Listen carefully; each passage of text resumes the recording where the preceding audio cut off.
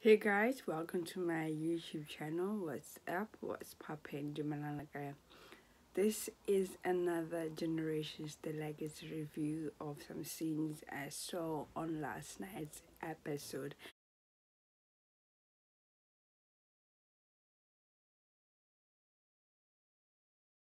So I want to be starting with the character Mazwi.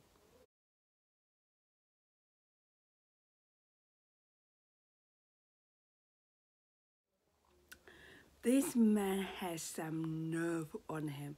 Like the way I feel about this character goes beyond every fiber of my being. I cannot stand his behavior towards Sphe. So I found out that he hired a private investigator to track Sphe's whereabouts. This man had the audacity, the nerve to track and find out where Sphe has been spending her nights. Who are you? Who are you? You want to act like the husband now? After all the bull crap you put her through, now you want to act like the husband. Yeah, you want to know where she's been, where she's sleeping, who she's sleeping with. Who are you exactly? Don't act like the husband when you have never acted like her husband before. Why now? Because she's slipping through your fingers, that's why. I cannot stand him. He's so selfish. He wants his cake and eat it too. That's how I see it, and that's how I'm going to call it the way I see it. I cannot deal with his behavior. He's so selfish, self-centered. All that he cares about is the Moroccan name and himself. Anyway, moving from that, I want to focus on Mrekza.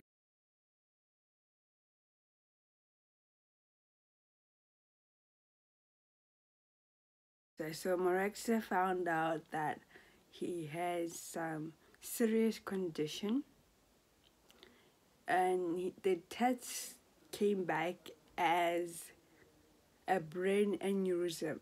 So he has a brain aneurysm that can burst in any time, but he needs to go and have a surgery to get it removed, but he hasn't told Lucy.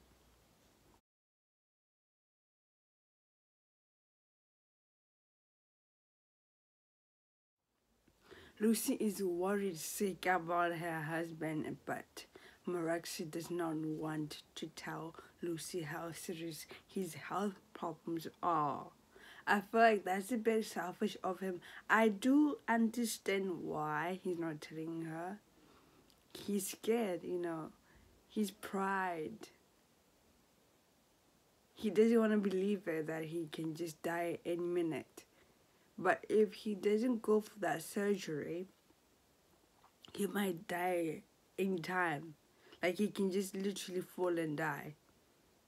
I'm scared for him. I just wish he could tell Lucy, because Lucy loves this man, And I think he owes her that much.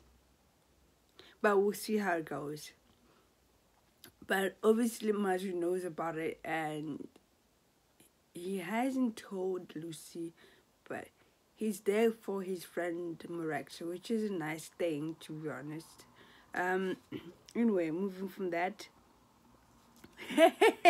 This is my favorite scene. That was my favorite scene. So, like I said before, Mazwi tracked down where Sphe has been spending her night.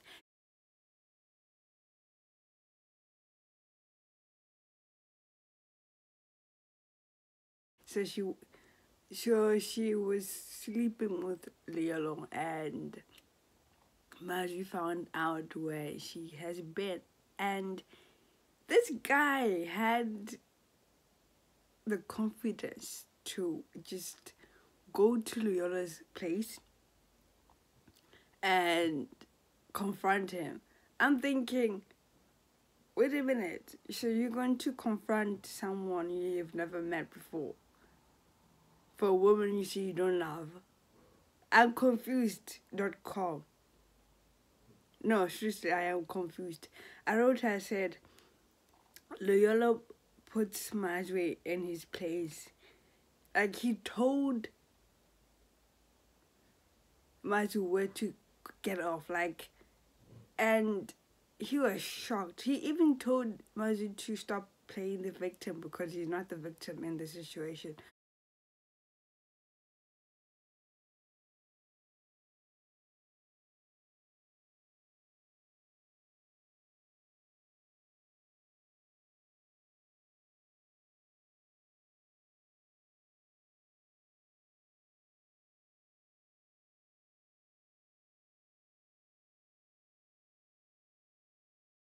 Which is the truth. He's not the victim.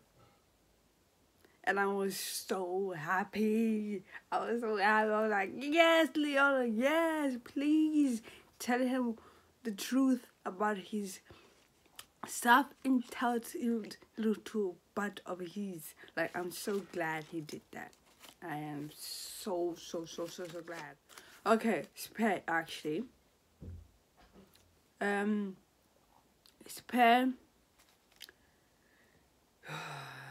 Poor Sphe. This girl, she never catches a break, does she? Sphe's job is at risk because she has reported the crime at the hospital. She might lose her license to practice medicine, but who cares about that? No one. Like, Jack, the dad, just went and told Sphe that he lost a lot of money because Sphe came clean about the unregistered medical supplies. Excuse you! Hey, your daughter is about to lose her job for being an honest person. And all you care about is your money that you've lost in a freaking company. While your daughter is going through the most right now, she's about to lose her license to practice medicine. She's about to lose her job, her source of income, and all you care about is the money you lost because she reported the crime that you and your business partners are in. How selfish can you be? Like, if I was pet and my own dad put me in that situation, I would disown Sass. Like, that's how I feel about it. She's been through a lot because of this man. Jack does not care about Sphe. He doesn't. He pretends to. As long as it brings money to his pocket, that's all he cares about. Like, what kind of father is he? I'm just lost for words when it comes to him, really. Ugh. Anyway,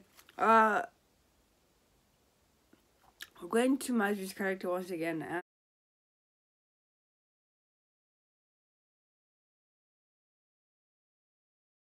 So he decided to go to where Sphe's working. But Mazwi tried to embarrass Sphe at her job, but failed horribly. Sphe was like, do you know what? You came to try to embarrass me? Nah, my guy, that's not gonna work. It's not. You have lost the right to call yourself my husband, and for you to come in and try to embarrass me, it's not gonna work. I got better things to do. I got 99 problems, and that one ain't you. You are not one of those problems. So please, bugger off. Thank you very much. Let's talk about Jera.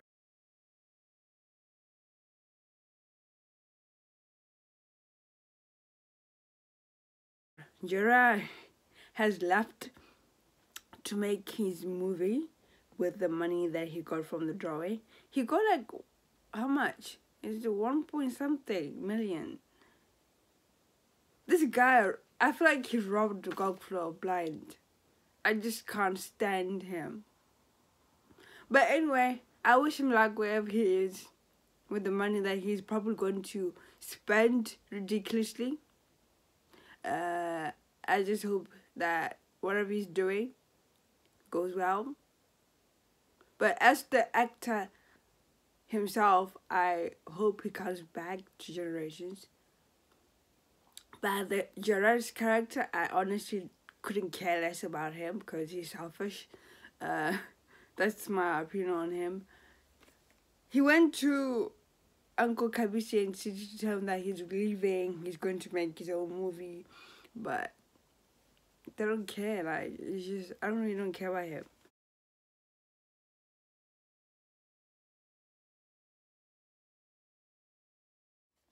There was a scene where Cosmo and Mrekza were talking about life, and Cosmo could see that something was worrying Mrekza, and he tried to get it out of him, but Mrekza was glued shut. His mouth was glued shut, and he was not going to say anything. But he did say, when I am gone, please take care of Lucy, Gogflow, Lucy, you know, as the man of the house, which I found really nice of him to do. But we'll see. There was a scene where Lucy and Mrekza were talking at the lounge because she wanted to know what's going on with her husband, but as usual, Mazwi pretended like he doesn't know what Lucy's talking about, and now Lucy's still in the dark, which I think is so sad because she really wants to know what's going on with her husband, but no one's telling her, you know?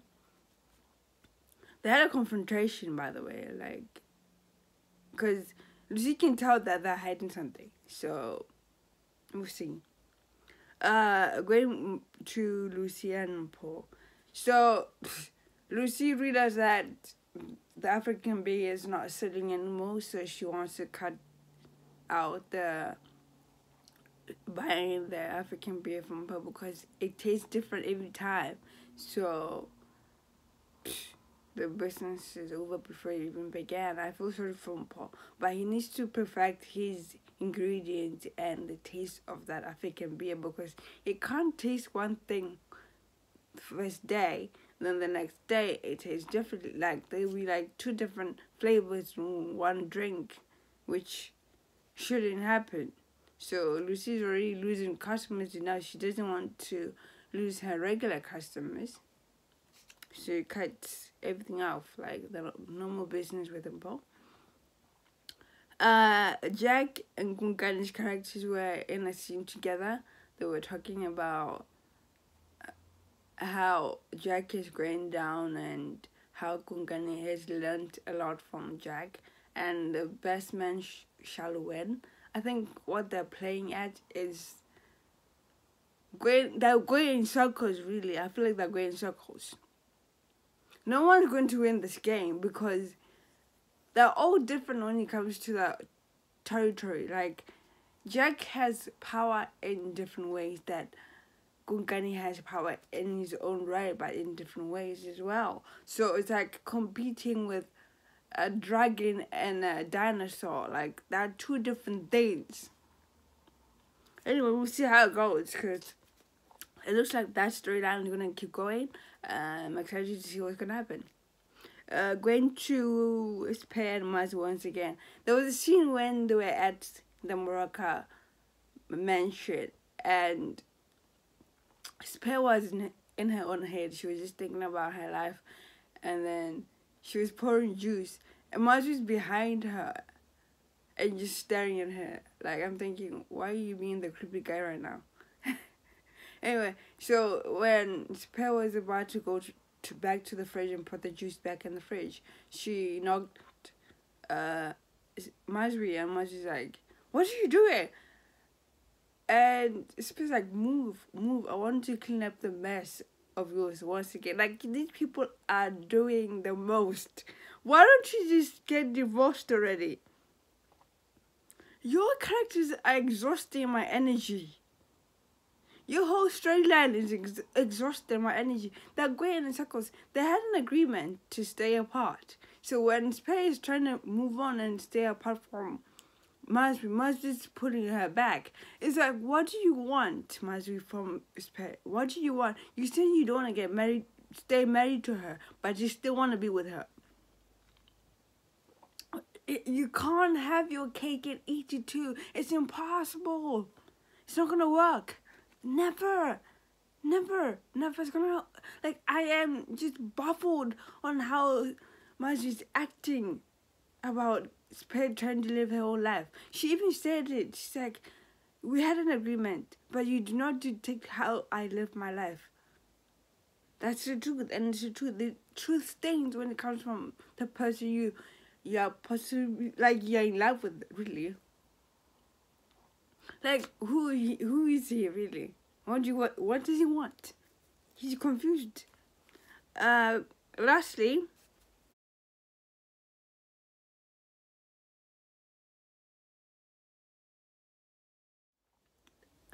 so Sphe went back to Luyolo's apartment after she had, like, the squabble with Mazwi, and she wanted to spend the night with Luyolo, but Luyolo's like, nah, he doesn't want to be in between Sphe and Mazwi's drama right now. He has a lot to think about.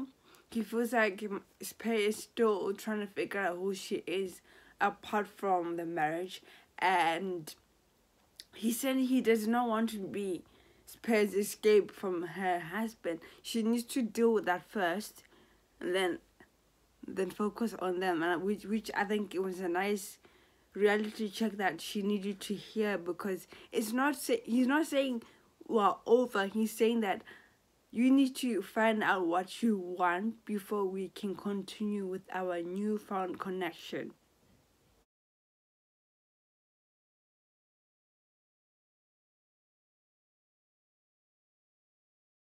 Because I cannot be your escape from your husband. You need to deal with him first. And Sphe was there like, oh crap. Okay, what does it mean? It means go fight with your husband, get your husband out of your system, sort yourself out, and deal with your marriage first, and then come to this new relationship with Luyolo with a clear mind and set boundaries of what you want from him. That's what he's saying. He's not saying it's over. He's saying, I'll be there when you're ready to move on with a clear mind. Because right now you're not. So that's it for today. Please do not forget to like, subscribe, and like I said, this will be a longer video than usual because I had a lot to say. Anyway, that's it. Peace. I'm out.